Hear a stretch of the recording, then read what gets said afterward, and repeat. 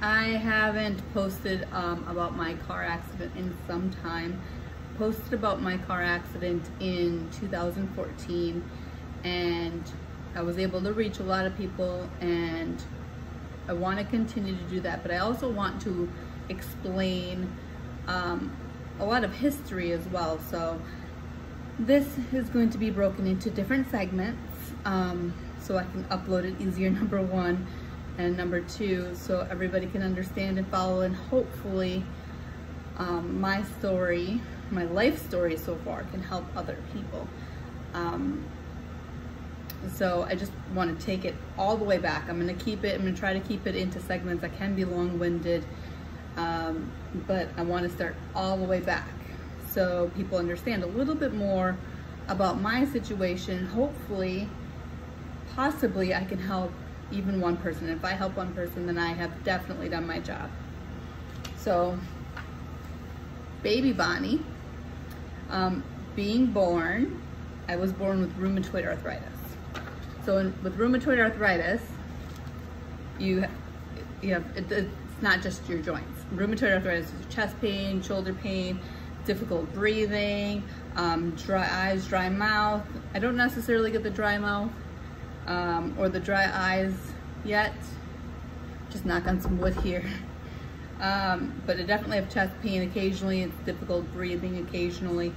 Shoulder pain, fingers, your joints. I mean, you can tell by looking at my hands. And says bumpy skin. I don't have that either. Wrist numb, weak in the knees, ankles, toes, like all of it. Every joint that you could possibly think of in your body hurts. And it might not hurt all the time. Sometimes you go into remission, and remission is great. And sometimes some people beat it and they just go into remission permanently, which is fantastic. But rheumatoid arthritis it's an autoimmune deficiency disorder. So during COVID, I definitely have been wearing my masks. Now, not if I'm outside doing exercise or activity, because I need to be able to breathe in that fresh air. You know what I mean? But when I'm around people, I definitely have to protect myself. I have a different situation than a lot of other people do, and I have to protect myself, and it's fine. I rarely, it's not like there's a lot of things that happen right now. So going to the grocery store, going to the regular store like Target and whatnot, I just put my mask on because I have to protect me. It is my job, my responsibility. So I have dealt with that my whole life, and when I first started, I'm also a professional wrestler. When I first started wrestling in 2000, I didn't tell anybody I had rheumatoid arthritis, because in my head, I believed that it was something that people wouldn't hire me for, or I felt like it was a secret I had to keep. And even my friend Lacey knows that. Pretty sure she didn't go running her mouth to people saying, oh, she's got rheumatoid arthritis, she should be wrestling. She didn't do any of that. But it has been, I think wrestling actually helped me because it made me more active.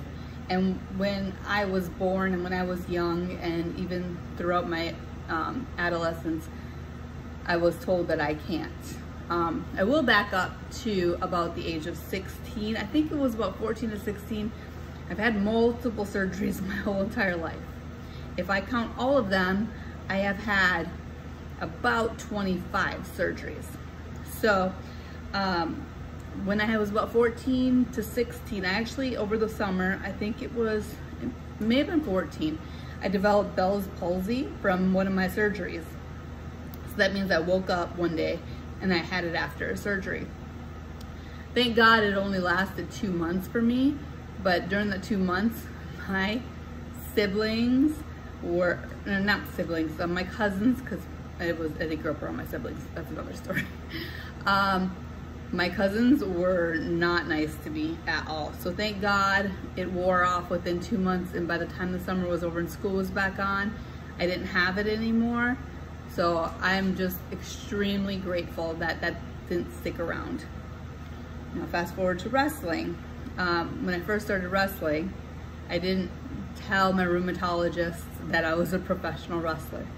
And throughout the years, the first couple years, she actually found me on like a local cable television show, Steel Domain Championship Wrestling. So she wasn't pleased, but she said, well, at least it's keeping you active, just don't break any bones. Can't say I haven't done that either. I have definitely broken a few bones. Some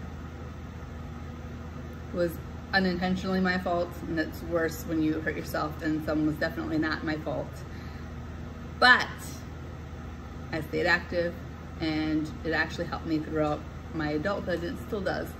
When I was inactive and I was young, I was in more pain. I was in bed. They did everything wrong for me because their knowledge wasn't get up and move if you hurt. The knowledge was stay in bed if you hurt, and that's the worst thing you could do with rheumatoid arthritis. Now, if you're sick, then you stay in bed, which everybody should do. I'm gonna stop this here for part 1, just because it's already 6 minutes long and it takes forever to upload things. We all know that. So I will, on part 2, I will talk about my wrestling career and some obstacles that I had to deal with during, and not just injuries, I mean other obstacles.